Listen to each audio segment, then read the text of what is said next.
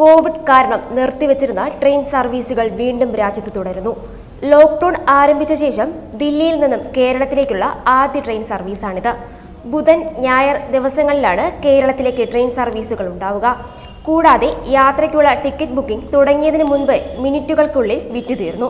വെള്ളിയാഴ്ചത്തെ തിരുവനന്തപുരം ദില്ലി ട്രെയിനിന്റെ ടിക്കറ്റുകളും തീർന്നു.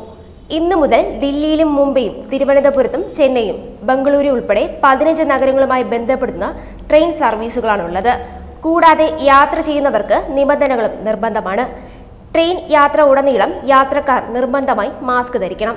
ട്രെയിനകത്ത് ഇരിക്കുമ്പോൾ ആളുകൾ ശാരീരിക അകലം പാലിക്കണം തുടങ്ങിയവയാണ് ആഭ്യന്തര മന്ത്രാലയത്തിന്റെ നിർദ്ദേശങ്ങൾ.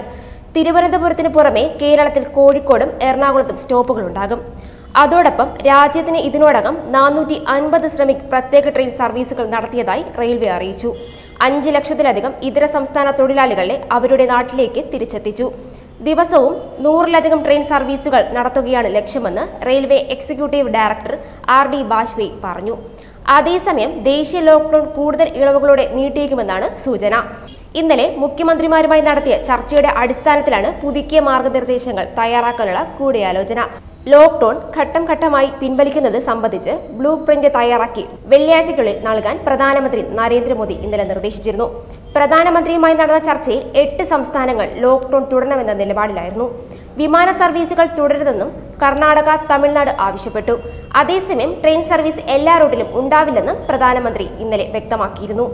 ചുരുക്കം സർവീസുകൾ ഉണ്ടാവുകയുള്ളൂവെന്ന് മോദി മുഖ്യമന്ത്രിമാരെ അറിയിച്ചു.